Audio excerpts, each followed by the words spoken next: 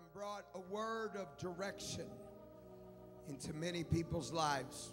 He's been a blessing in my life. And I haven't seen him for several years because he was on leave. Amen. Praise God. But it is an honor to have the doctor in the house. Praise God. We are so glad to have Dr. Jeffers tonight. Can you make him welcome in Jesus' name? Come and preach the word of the Lord.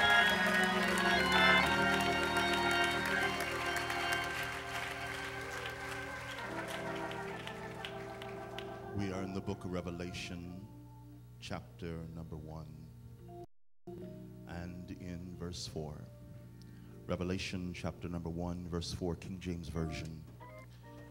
And we are so grateful to be founded in the house of the Lord one more time. If you're grateful to be here, lift your hands and just tell the Lord, thank you. Thank you. One songwriter said he didn't have to do it, but we want to honor the founder of this great conference, Bishop Lopez. Amen. Mother Lopez, we love you, appreciate you. Amen. Praise God. I tell you, Bishop did a Houdini on us. We were pointing our hands over here, and Bishop was over there. I said, well, I know it can't be the rapture because I'm still here, so you can't go nowhere without me, Bishop. And we thank God for Pastor Adam Lopez and his lovely wife for all of the, amen, that's right. Give honor to whom honor is due. To all of you, the ministers, bishops, elders, saints of the Most High, God, we're glad you're here and to be found in the presence of the Lord. And I'm so grateful that my wife is here, amen, with me. Would you wave your hands, honey, so they know who you are? Amen. People say, well, how did she get him? Well, she spoke this morning. You get the DVD, so you get the full impact, and you'll understand that one real quick. And we're just grateful that the Lord has blessed me with such a gift. Revelation chapter 1, verse 4. Would you read this out loud with me, please? John, to the 7 churches which are in Asia, grace be unto you, and peace from him which is, which was, which is to come, and from the 7 spirits which are before. One more time. John, to the 7 churches which are in Asia, grace be unto you, peace from him which is, which was, which is to come, and from the 7 spirits which are before. Lift your hands with me just for a moment. Father, it is finished. In Jesus' name. Amen. Before you're seated, greet a few people around you. Hug someone. Tell someone, I'm so glad you're here. Smile at somebody. Come on. Let them know you're glad they're here in the presence of the Lord.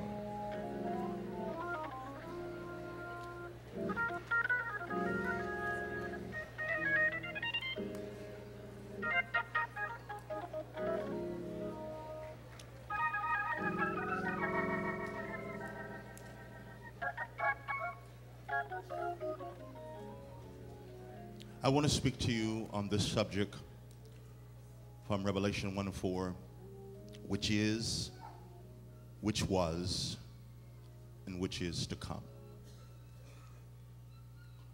The Lord actually portrays this as one of his titles. The thing, to be honest with you, that first startles me about this in a sense is that I would think he would begin with which was, and then move to which is. But he is giving us a key to how he processes and moves. When God begins to deal with you, he always deals with which is. He deals with you in your present condition, your present hurts, your present disappointments, your present frustrations, your present anxieties. Then he's a God that knows how to get all up in your business.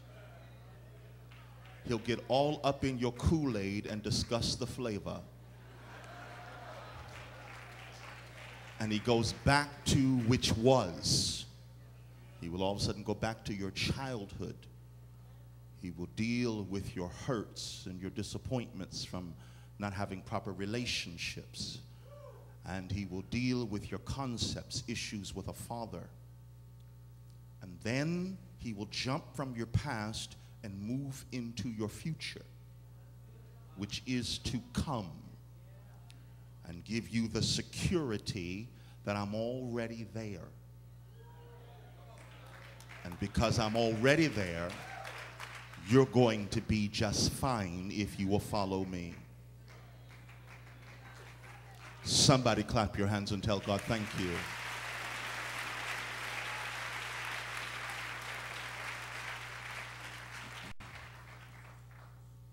I had a very unique experience with the Lord before coming here. Thank God for my wife. She was very strong with me, fought with me, prayed with me. But we had just gotten back from Pastor Geary. We had such a wonderful time with Pastor and Sister Geary, Mother Geary. We love them and appreciate them. And we just gotten back that Saturday night, just this Saturday night. And we were tired, of course, and shifting and moving. And all of a sudden, by that Monday, it was as if I had no strength within my physical body. I mean, I was in bed for over 12 hours. And it was like I hadn't rested at all. And I began to talk to the Lord to what was happening here. And he said, you know this is a spiritual attack. He said, but it's an attack also for where you're going.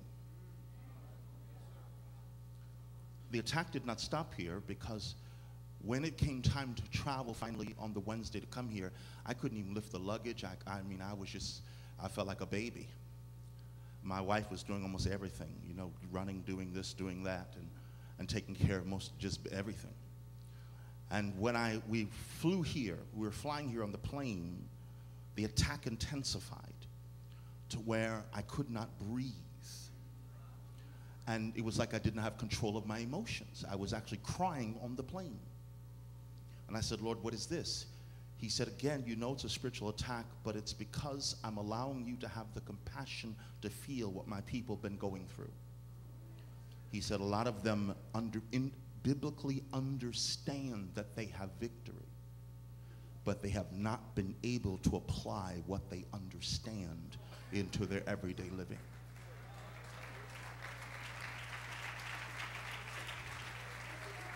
And he said it's not sometimes because they don't want to, and it's not sometimes because they haven't tried. He said, but what's happening is in their trying, they're becoming weary. And they're beginning to lose faith. I know God wants to deliver people, and I know God can deliver people, but will he deliver me?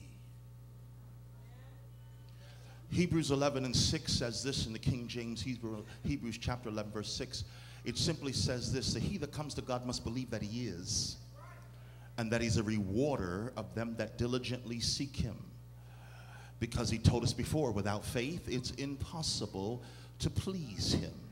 So you have to understand that God is a rewarder of those that diligently seek him.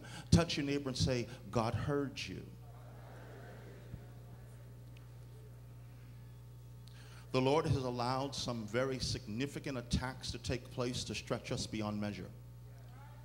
Attacks that have been beyond our emotional, mental, and physical ability to handle. And he purposely did it in order to bring us into Zechariah chapter 4, verse 6. Zechariah chapter 4, verse 6.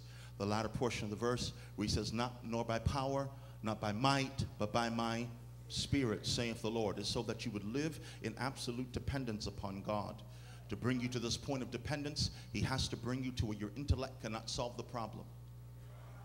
He must bring you to where your networking of friends cannot solve the problem. He must bring you to your job cannot solve the problem. He must bring you to all the years of your salvation, and even your prayer life cannot solve the problem. He will allow your prayer life as if it were to fail you. You're trying to talk to God, you're trying to talk to God, and it's like there's a wall. It's as if your prayers go up to the ceiling, come back down in your lap, and laugh at you and say, I'm not going any higher. You pray for other people and they get delivered. You pray for other people and they find their answer. You turn to pray for yourself and there's nothing. And sometimes you just have to make the cry, pass me not, O gentle Savior, hear my humble cry. While on others thou art calling, do not. I'm not upset that you blessed others, but could you just break up a little something, something, and come over here?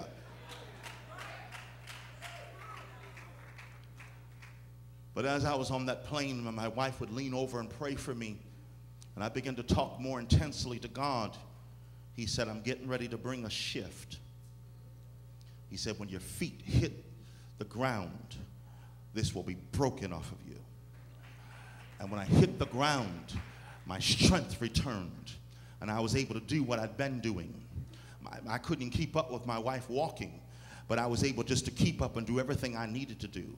And God said, in like manner, I shall show up to this conference, and things that have been tormenting my people, and things that have been holding them down, things they've been puzzled over, things they've not been able to fix, things they've not seemed to be able to pray through, things they don't have answers about. Touch your neighbor, say, broken.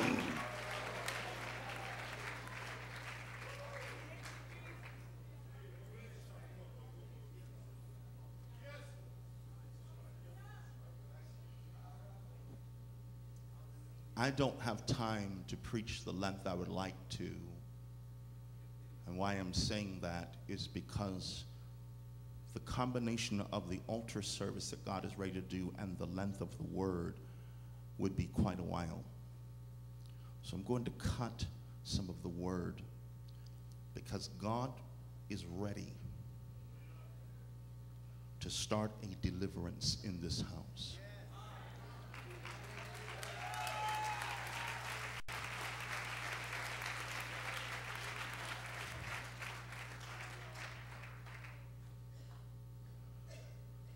Touch the person beside you and say, if you want deliverance, then prepare to be honest. Quit this fake it till you make it. Stop living Halloween. Take your mask off, baby. We're not impressed. Take your cape off. We need to deal with Clark Kent, not Superman.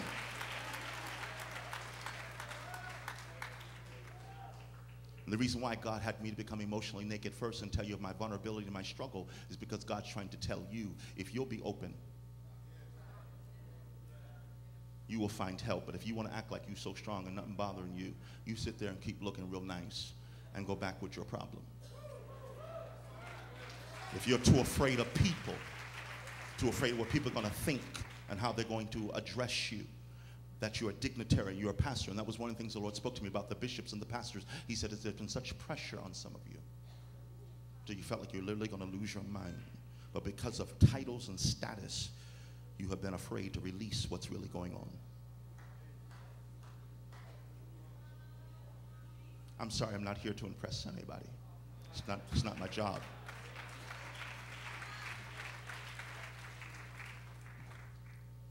But the Lord said he's ready for deliverance in this house tonight.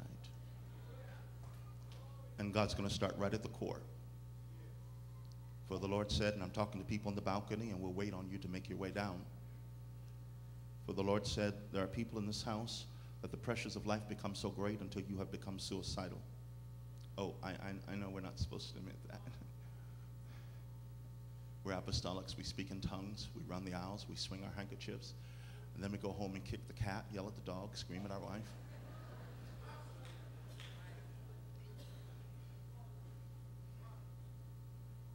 And bang our heads up against the wall, frustrated. Because we're saying, I'm crying unto you and I don't have a clue of what's going on. And the Lord said, if you will be real in this house, I'm calling for those that have been battling a spirit of suicide. You've been battling it for some of you for quite a few months. You've been having, and let me clarify what God means by suicide. It is not simply taking a bunch of pills and ready to die. Suicide is I quit. It's like a boat that's in the ocean and you turn your motor off to where the ocean can take you anywhere it wants to take you, and eventually it's going to smash you up against the rocks or throw you up on the shore. You've shut your motor off. You've lost your will to war. That's a spirit of suicide.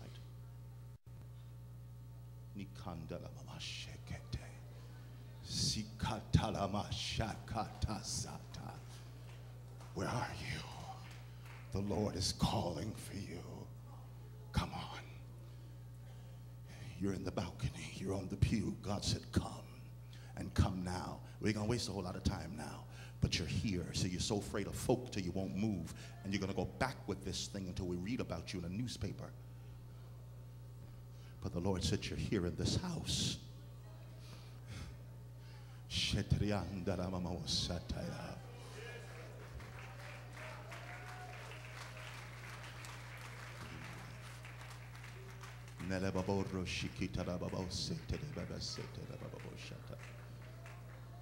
Brother Jason, praise team.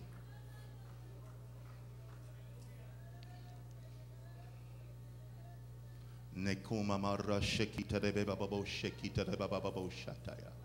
Shikina de mamamo satala bababa shataya.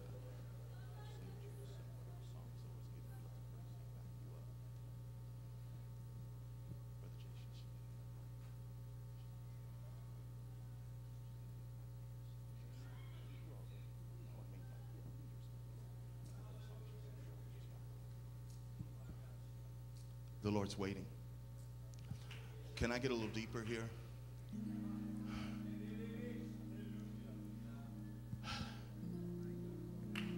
We've got pastors in this house. We've got pastors' wives in this house. I know we're not supposed to admit this, but you're dying.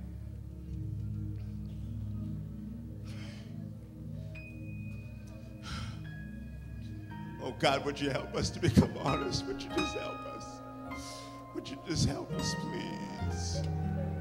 Would you just help us, please? Help us to stop being so afraid of people, so afraid of organizations, so afraid of people's opinions.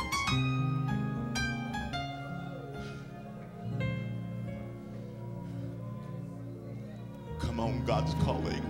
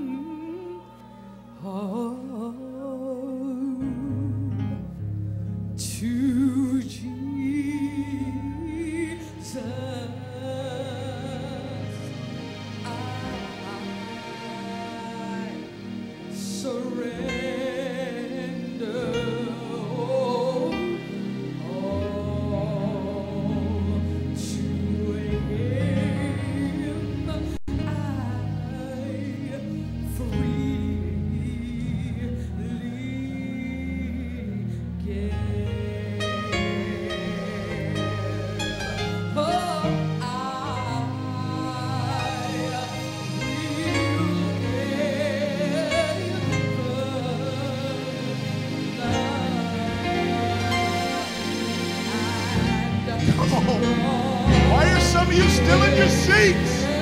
You know he's talking to you.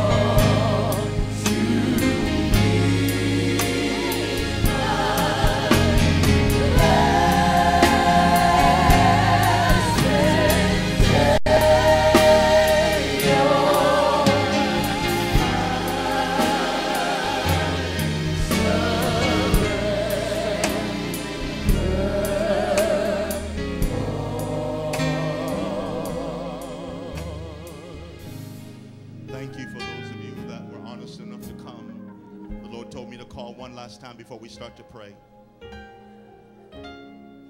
You're weary. In essence, you lost your will to war. You may be the strong one in your family. Maybe everybody comes and relies on you.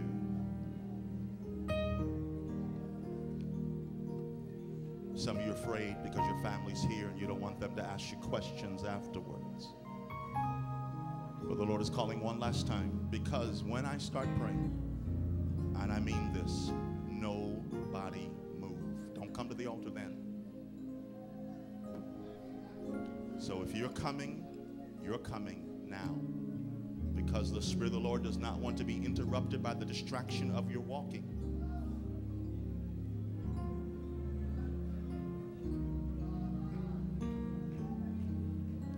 Sing one more time. Give them a chance to come, would you please?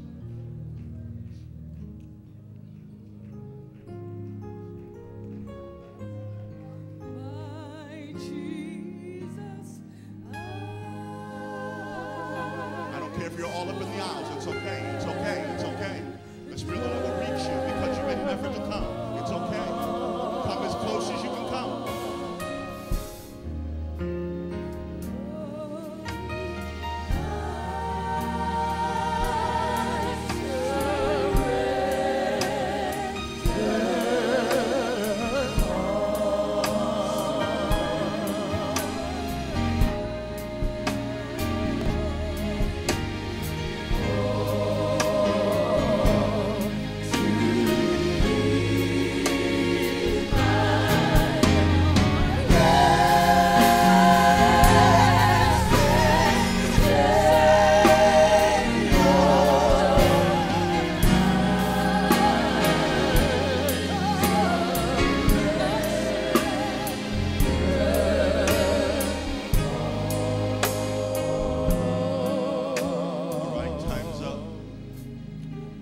Else is coming.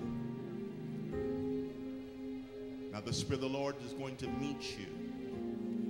You don't have to have someone to lay hands on you, because God has already determined that He's going to break this off of you. Now is the time, saith the Lord. You don't got to feel something all special or tingly. Your palms don't got to sweat. You don't got to have some sort of miraculous, mysterious, supernatural something. All you got to do is believe, because He said so.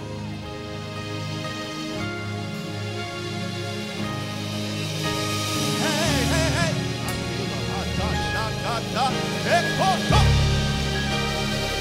Broken. The torment is over.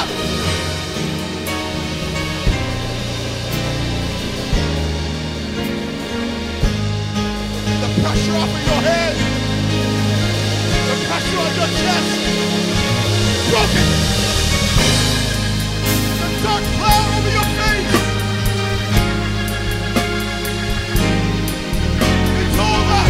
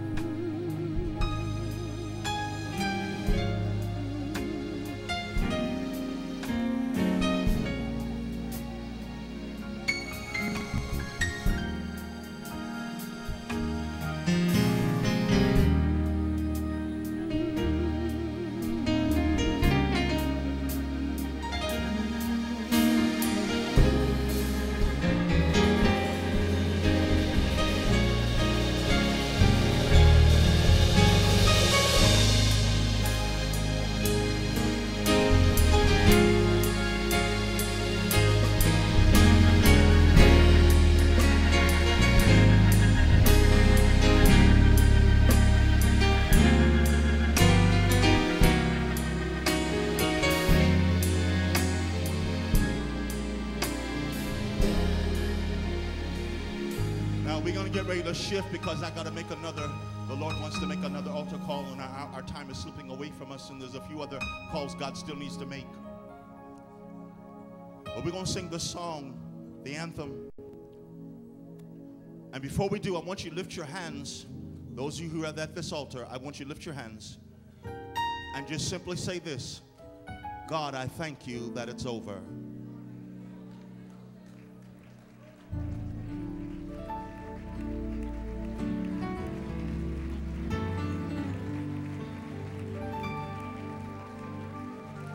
And I want you to understand something. This does not mean that the devil will not try to attack you again or bring some of the same attacks on you. What it means is you must stand in faith and tell the devil, it's over. You no longer can bring that to me. I don't accept it.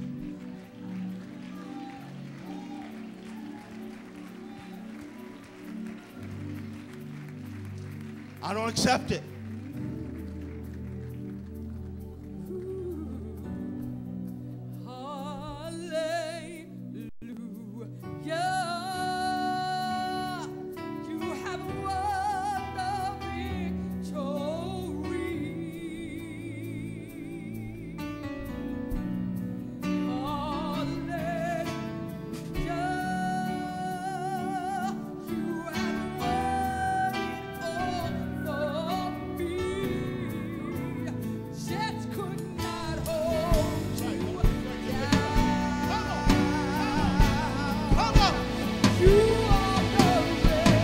Can't be held down.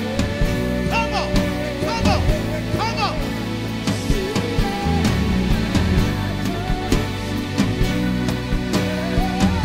You are the risen.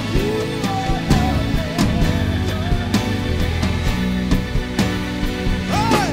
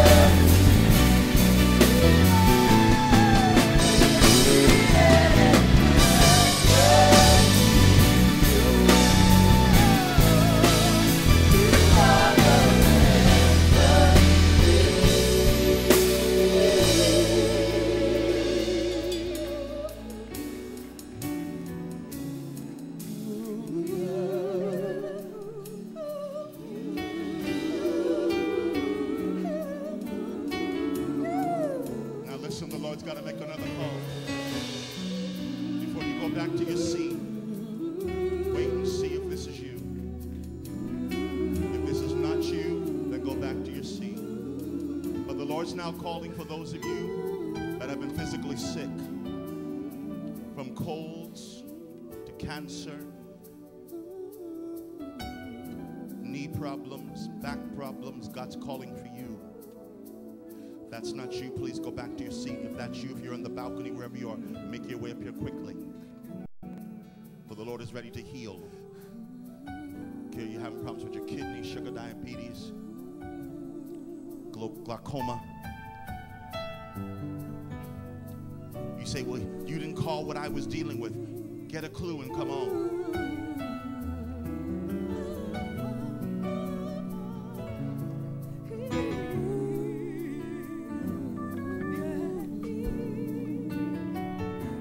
Elder Harper, I need you up here. Come right up. I need you up on this pulpit.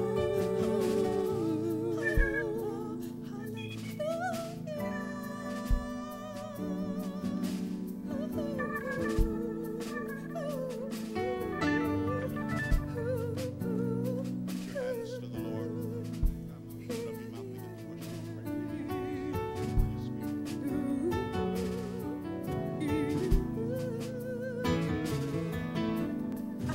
The Lord's giving you time. The Lord's giving you time. Come on, make your way down here. People on the balcony, different ones, make your way here.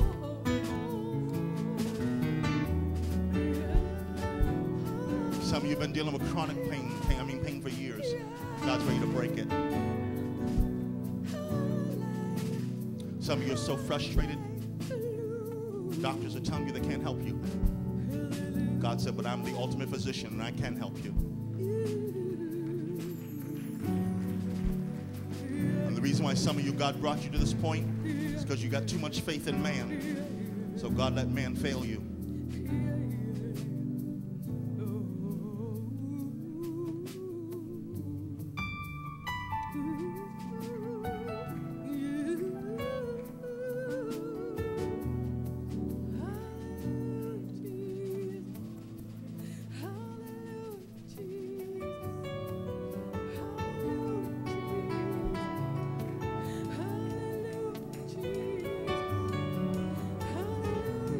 Up here at this choir, forgive me, please, but I'm almost vexed in the spirit because God said some of you know you should be up here and you're just waiting.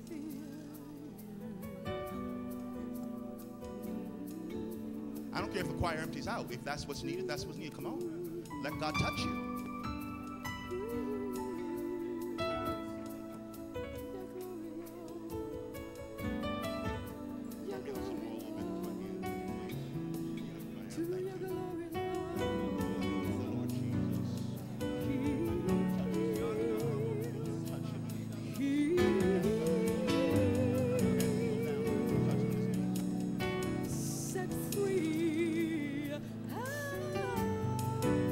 Lord.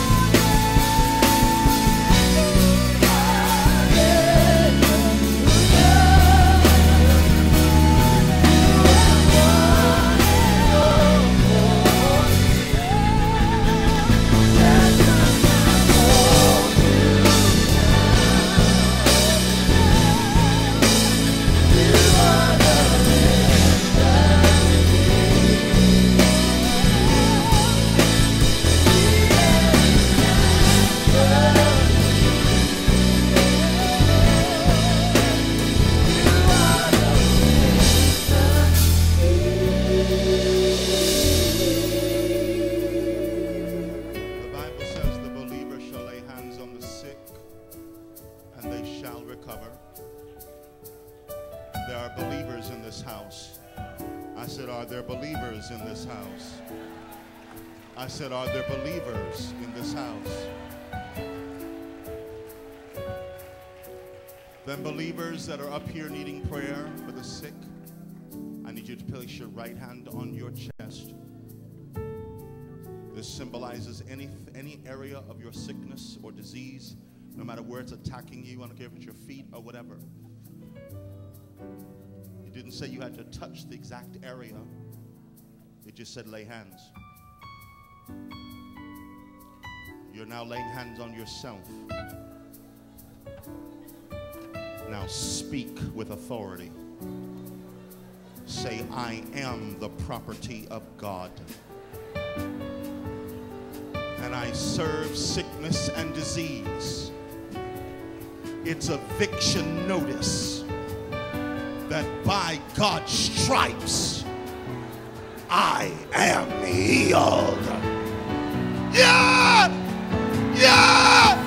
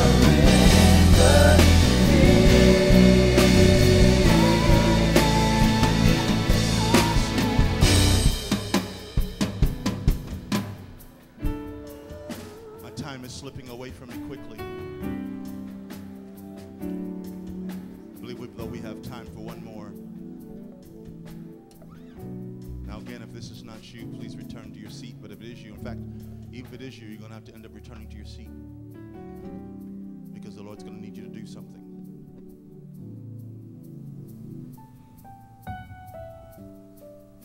Whether there are those of you that you have been fighting the spirit of poverty, great financial difficulty. And if you check, it's almost like it's in your lineage.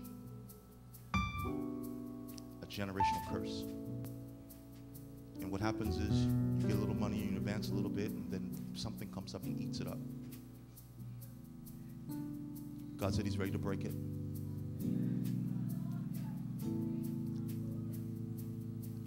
And the reason why if this is you, you need to go back to your seat and get something that represents your money. Don't get afraid. We ain't lifting an offering. Relax yourself. Take a chill pill and be still. Get your credit card, your wallet. If you don't have no money, ask your neighbor to borrow $1. Now give it back, because God ain't gonna bless no thief. Talking about this, a blessing from the Lord. The devil is a liar. Make sure you give it back. But if you don't have no money, tell your neighbor, let me borrow $1, please. And I'll give it back to you right afterwards. And then make your way back up to this altar. The Lord's getting ready to break this spirit of poverty. If that's you. And I'm telling you right now, I'm talking to certain bishops, I'm talking to certain elders and pastors. You've been trying to break forth in the area of your finances with the church and various things, and you've not been able to do it. God said, come on. If you got only checks, bring it. But whatever represents your money, bring it on.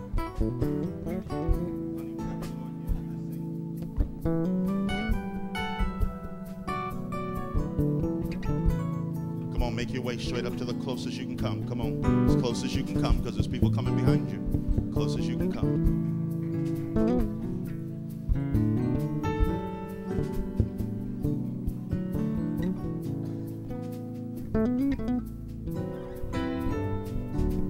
testimonies to the healing, miraculous power of God. There's going to be testimonies to what God has done in this service for His glory, for His honor, for His praise.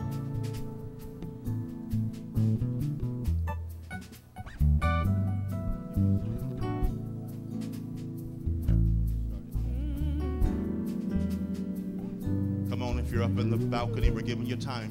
Make your way down here. Give, and it will come back to you. Good measure, pressed down, shaken together, and running over. Give, and it will come back to you. When you give to the Lord.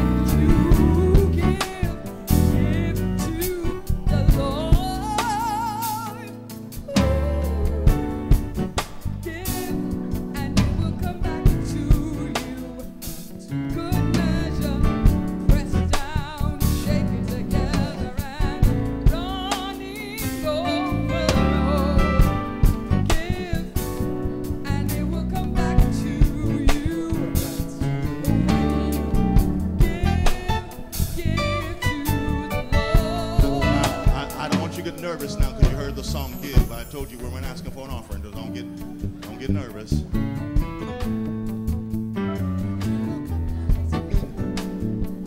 I need the pastors. The Lord said He just really needs some honesty here, but some of you pastors are really struggling financially. And what God means by struggling financially is not always that your bills aren't met, but it's that the vision that God gave you, there is not provision for the vision. You have a vision for a school, but you don't have the finances. So God's calling for the bishops and the pastors up here. Just part here a little bit if you're not a pastor or a bishop. Now I need you right up in here. If you need God to do some financial breakthrough.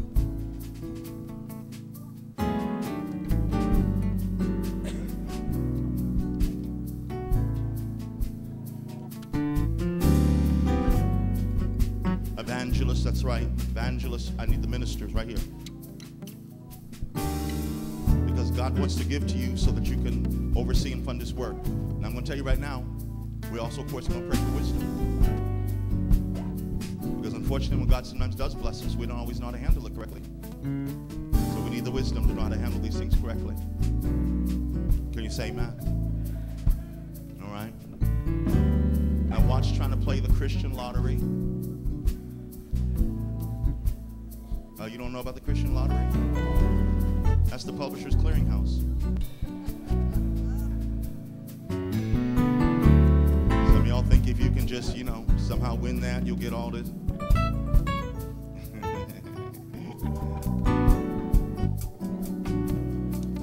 Ministry, get what represents your money in your right hand. Your right hand. Lift it straight up to God. I break every generational curse off of you. I break every hindrance. I break the walls that have been surrounding your finances. I break it by the authority of the Holy Ghost. I break it. It is time for increase. It is time for a flow. It is time for God to meet you. It is time for God to fund the vision. And now you, the people of God, get your money in your right hand. Get your money in your right hand. Whatever represents your money, get it in your right hand. Lift it up to God. Right hand symbolizes power and authority. I break every generational curse against you. I break every spirit of poverty against you.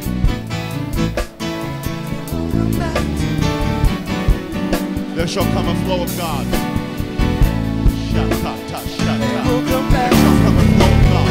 There shall come a flow of God.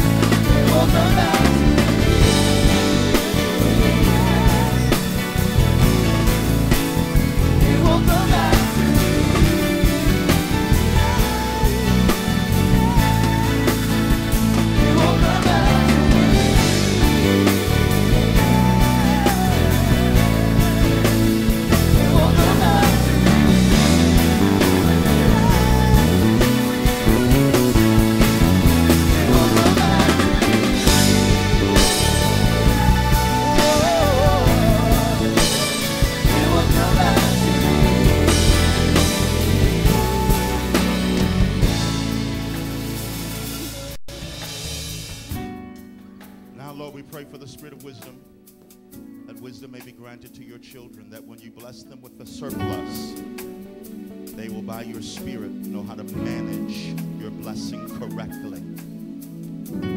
They will not operate their blessing through their carnality or through their logic, but they will operate it by the leading of the Spirit and by the word of the Lord. In Jesus' name.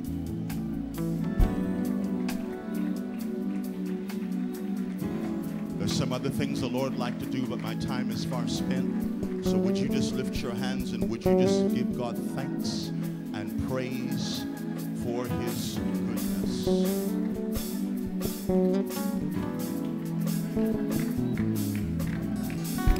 Let's lift up our hands and give him praise. Come on.